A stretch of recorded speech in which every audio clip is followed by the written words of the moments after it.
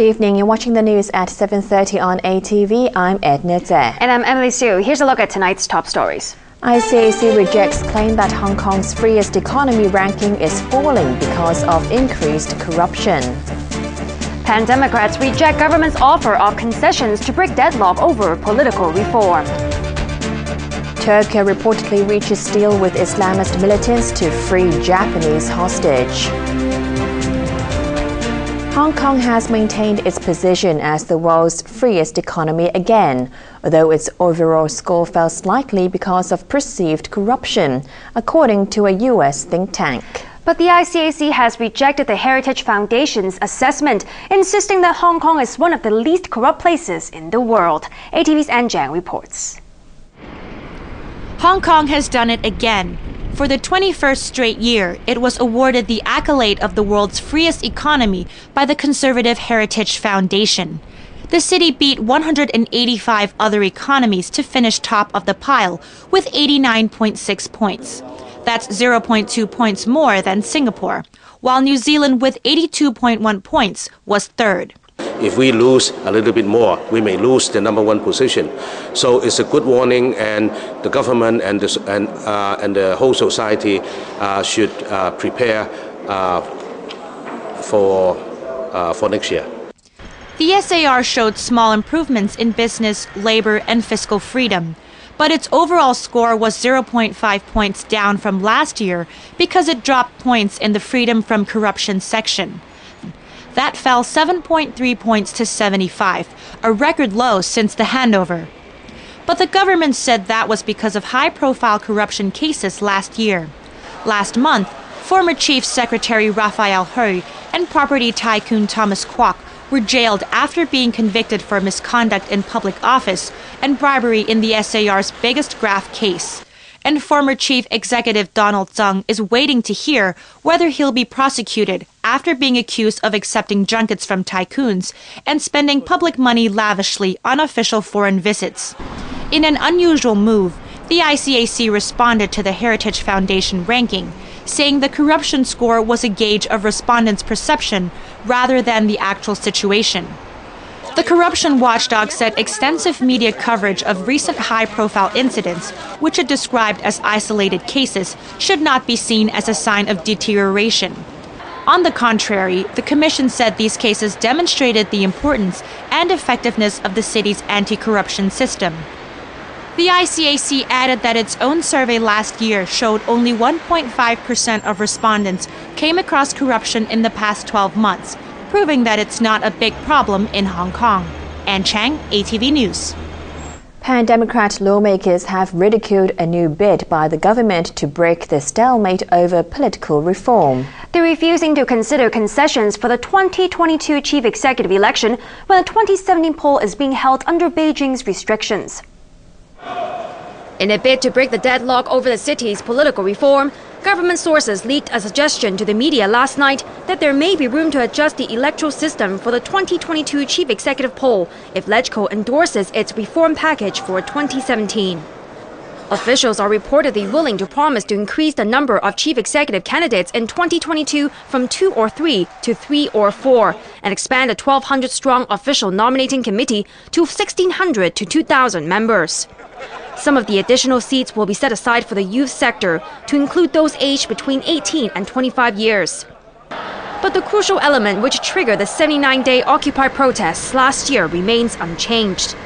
That is, a candidate can only make it on the ballot after securing the support of more than half of the nominating body.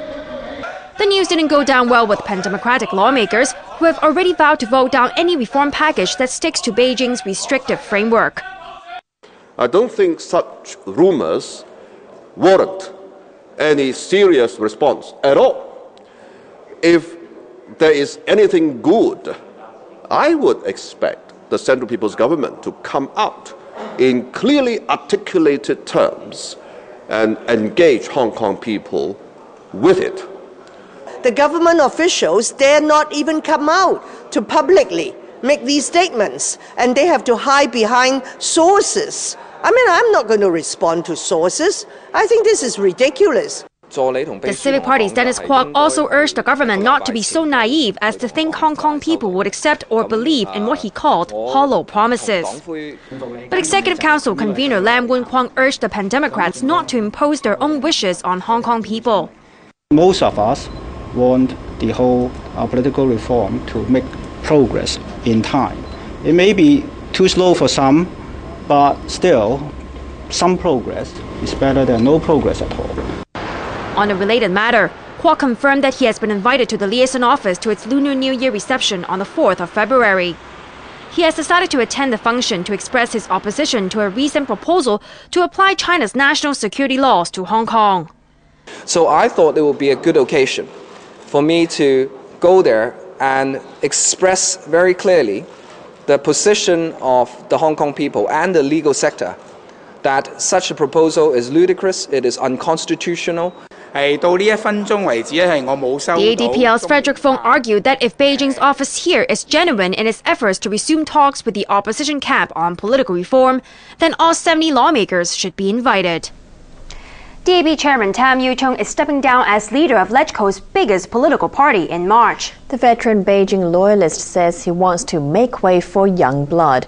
ATV's Alison Chan reports. The leader of the largest political party in LegCo made this big announcement this morning.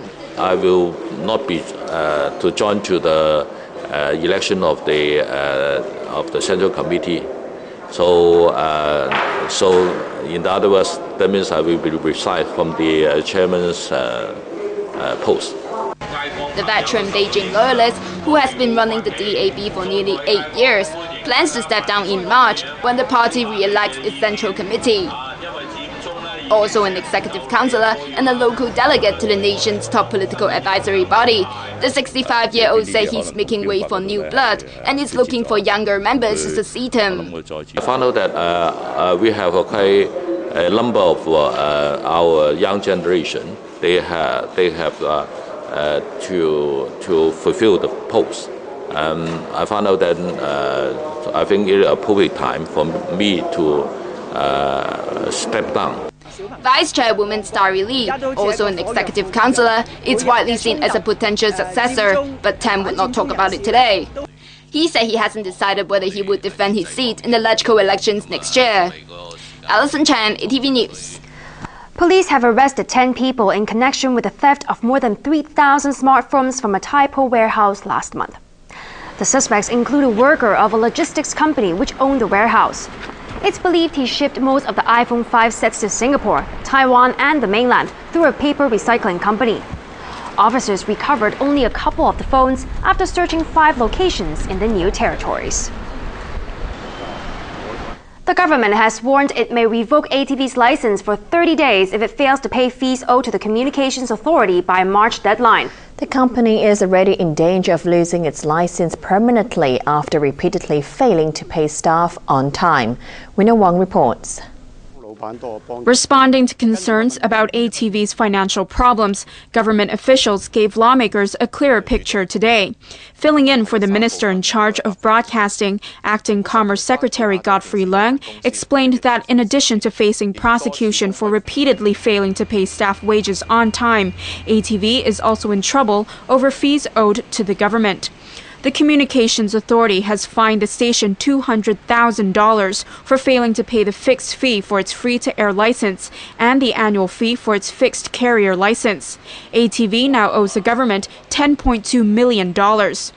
It's also the second time in 3 years this has happened, and Leung told lawmakers the authority considers it a serious breach of rules. ATV will now have to pay the amount owed in 2 installments in February and March, or the government may revoke its license for 30 days. Staff have yet to be paid their December salaries, and Executive Council convener Lam Wun Kwong slammed the company's major shareholder today for lending money to some employees instead of paying them. I've been in public service for 40 years, and I've never heard of anything so ridiculous, he said. But when asked whether EXCO could revoke ATV's license, he would only say he had not received any information regarding the matter.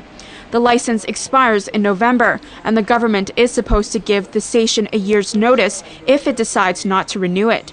Winner Wong, ATV News. Overseas negotiators have reportedly reached a deal for a Japanese journalist held hostage by Islamic State to be swapped for an Iraqi woman bomber. The reported breakthrough came hours after the mother of hostage Kenji Goto made an emotional appeal for his life, saying he's not an enemy of Islam. His kidnappers had threatened in a video message to kill Goto and a captured Jordanian pilot in 24 hours. Islamic State demanded that Jordan release the woman blamed for 60 deaths in a bomb attack in Amman in 2005. Unconfirmed reports say Jordan has agreed to release the woman, paving the way for Islamic State to free Goto within hours. Tech giant Apple has smashed market expectations by posting a record profit of $18 billion, the biggest in corporate history.